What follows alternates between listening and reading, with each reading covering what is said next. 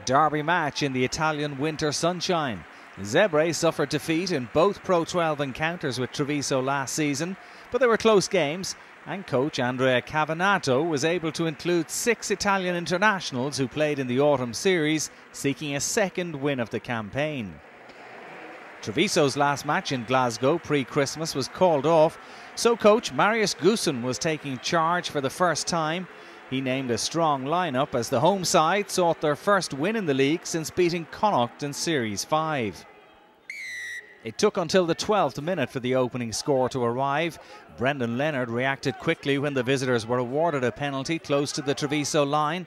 And Dries van Schalkwijk flung the ball wide to second row Marco Bortolami, who found himself on the wing, and in a mismatch the big Italian international wasn't going to be stopped by tackler Berquist getting over in the corner for the touchdown. The ref checked with the TMO to ensure that the try was good, which was confirmed. And although Orquera was just off target with the conversion, Zebre had a 5-0 lead. With his third kick of the afternoon, Orquera eventually found his range with this 18th minute penalty to extend Zebre's lead to 8-0. But much of the away side's hard work was undone immediately when Brendon Leonard's clearance kick was charged down by Cornelius van Zyl. Great work by the South African-born Italian international, getting the block in and in for the try for his first score of the season. Berquist landed an excellent conversion to bring Treviso back to within a point of their opponents, 7 points to Zebre's 8.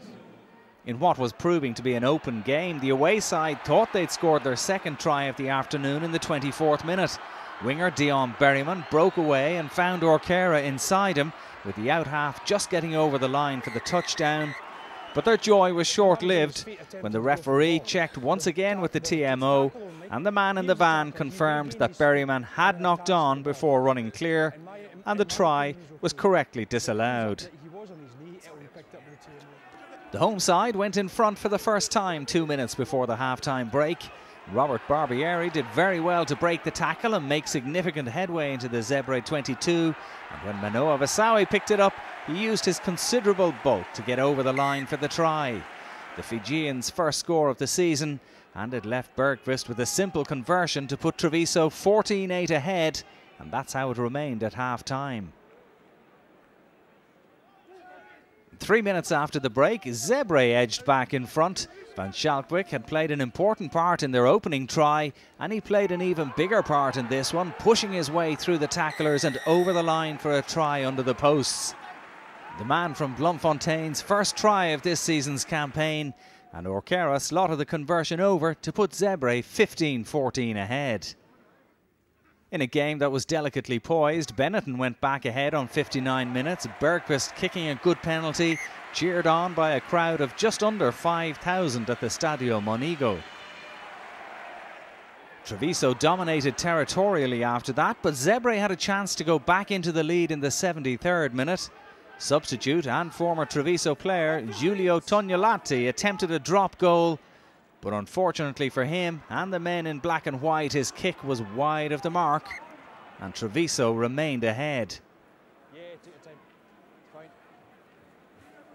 Then inside the last 5 minutes, the home side extended their lead to 5 points when Berquist notched another penalty, and this one made it 20 points to 15.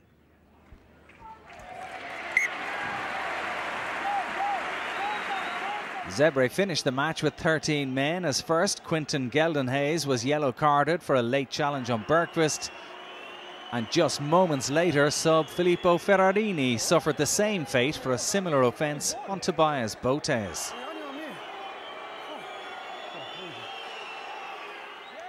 There will be no way back for Cavanato's side after that, although they collect a losing bonus after a 5-point defeat.